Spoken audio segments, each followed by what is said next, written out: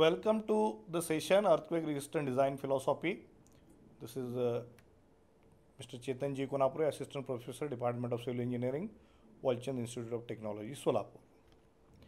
These are the learning outcomes for the students. So, student will be able to demonstrate the concept of earthquake resistant design, and they can apply the conceptual design features in the structures. Now, why civil engineering structures are affected? This is the first question in the earthquake. What is the basic problem in that the structures are severely affected by the earthquake? Now, most structures are having their time period which is very near, closer to the time period of earthquake vibration. That is the basic reason. So, when the time period of the structure as well as earthquake are matching, so resonance effect will arise, and that's why structures are severely affected. Now, next thing is explained in this figure number 1. You can see this flow chart in this figure. It's very small. Input, some media is there, and output is there. Now, ground motion is input, that is the earthquake, and the output is amplified structure response. Generally, these are deformations. But in between this ground motion input and output of amplified structure response, basically this intermediate part is structure properties. Now, if proper structure properties are selected or designed, this may act as a filter which will reduce the output, means structural response, or if they are improper, structural properties are improper, inappropriately designed, then this will act as amplifier also, and you will get very high response, high deformations. Now, the design philosophy of earthquake and the basic facts which are on which the philosophy is based. That is, first thing is the earthquake proof construction is practically impossible. So, we are using the earthquake resistant term. We are not using earthquake proof term. Proof construction is practically impossible. Now, second thing is that the structures to resist most severe shaking will be very expensive building, which will not be even economical also. And last is most severe earthquakes are not frequent also. Suppose if we design the structures for the most severe earthquake, probably in the entire period of or life of that structure, the earthquake may not happen, or earthquake may not repeat also. Now, what are the objectives behind this philosophy? Every philosophy is based on some objective, or what the structure should do when the earthquake will happen, or how the structure should perform. Here, different earthquakes are categorized, and the expected performance of the structure is also shown here. Now, first is the minor and infrequent earthquakes. So, minor earthquakes are frequent in nature, so there should not be any damage, for the structure. For moderate earthquakes, no structural damage, some non-structural damage. No structural damage means structural element should not have any damage. Non-structural damage means the plaster cracking, ceiling plaster falling, parapet damage. These are expected.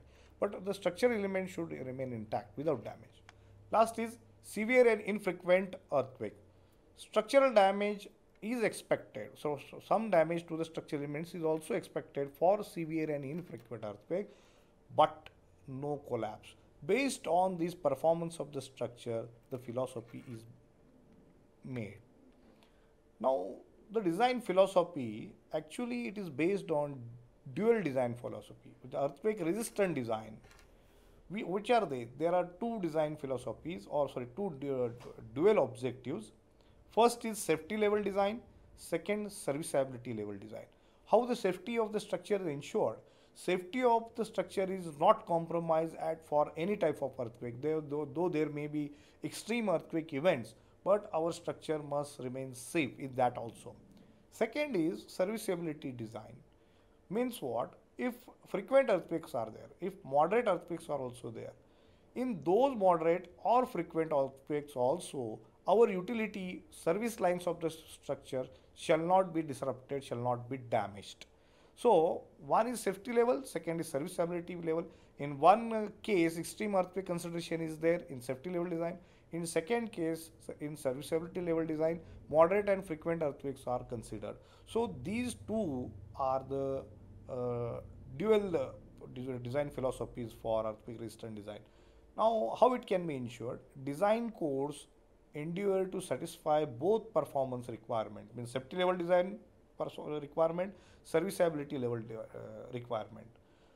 And this is possible through a combination of proper analysis, design, and detailing specifications, which already the code has covered.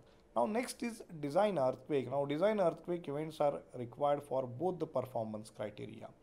Design earthquake means suppose in a particular zone, particular area, if any extreme earthquake happened in history or from the historical record, any earthquake is there which is very extreme earthquake. Can we design the structures for of that area for that extreme earthquake?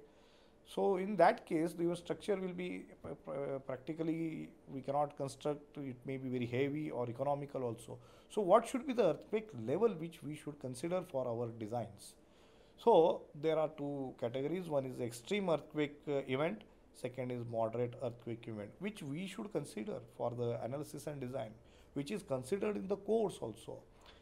Extreme earthquake event means it is termed in our code as maximum considered earthquake in that particular zone. The abbreviation is MCE. It has very low probability of occurrence, and it must not result in excessive casualties and damage also.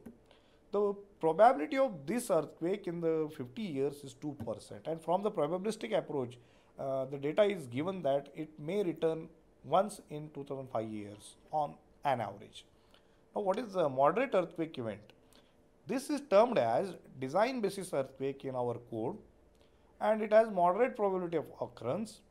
It must result in a moderate and repairable damage. Most important thing is the damage which is repairable, means for even for structure or non-structural element, the damage happens, it can be repaired.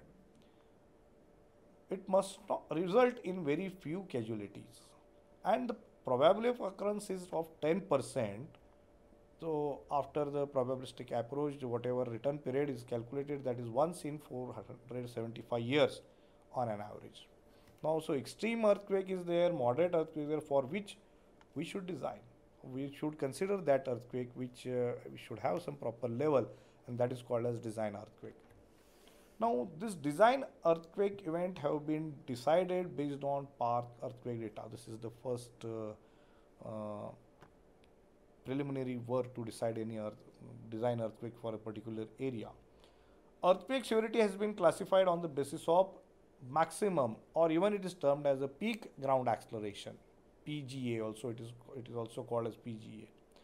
Now our country has divided into 4 seismic zones, and these seismic zones are actually based on their peak ground accelerations or even the earthquake hazards. Now in those zones, zone 2 has very lowest hazard and zone 5 has very highest hazard. Now let us see for the example, Mumbai city, Solapur city falls in seismic zone 3, Delhi falls in zone 4, and Bhuj, the earthquake happened in Bhuj. So that's why this is also the important earthquake which always considered in the earthquake analysis and design. It is in zone 5. All these things are shown in seismic zoning map of IS 1893-2016. Let's see this seismic zoning map. So this is a zoning map of 1893. You can see here, so entire country is divided into 4 seismic zone. Zone 2, 3, 4, 5. So this Kashmir, Himalayan belt and this area belongs to zone 4 and 5. So this Deccan Plateau, actually it was considered earlier era, it was considered as seismically inactive. Now this zone, this area belongs to zone 2 and zone 3. So Solapur is in zone 3. Now peak ground acceleration of maximum considered earthquake in each seismic zone have been decided from seismotectonic studies or past experience. And basically, the maximum considered earthquake peak ground acceleration is divided by 2, and that PGA is considered for design basis earthquake. The frequency content of ground motion is assumed the same for both the earthquakes. So MCA and dB frequency content will be the same. Now structures are explicitly designed for design basis earthquake and the safety under maximum considered earthquake is ensured through suitable over strength of the sections and ductility provision. So the why ductility is required, why the structure must deform more. The basic reason behind that, we are designing our structure for DB, design basis earthquake, and we are ensuring the safety of the structure under maximum considered earthquake. Now there is one question for you, all of you. Just pause the video and answer this question. What is the relationship between the peak ground acceleration of design basis earthquake and maximum considered earthquake? Just answer it. The answer is, the peak ground acceleration of design basis earthquake is assumed half the peak ground acceleration of maximum considered earthquake. So you note it. Now let us see what are the conceptual design features. Now we are in the design features section, the second outcome. Now in good conceptual design aspect, first is your plan must be very simple, as well as elevation must be simple and regular. You should go for the modular planning. Symmetry must be assured in plan as well as in elevation. Why it is so? The basic reason, whenever we go for these features, we will get directly the moderate stiffnesses and strength, and the very uniform stiffness and strength that will ensure the integral action of the building. So there should not be any significant stiffness and strength non-uniformity along the height of the building also. Now structural system should strike a balance between functional and structural requirement. Okay, we need some cantilevers. Okay, what should be the cantilever dimension? That is important. Functionally, if we need cantilever, structural requirement, cantilever must be very small. So this should be matched. There should be the balance in functional requirement and structural requirement. These are the references for this session. Thank you.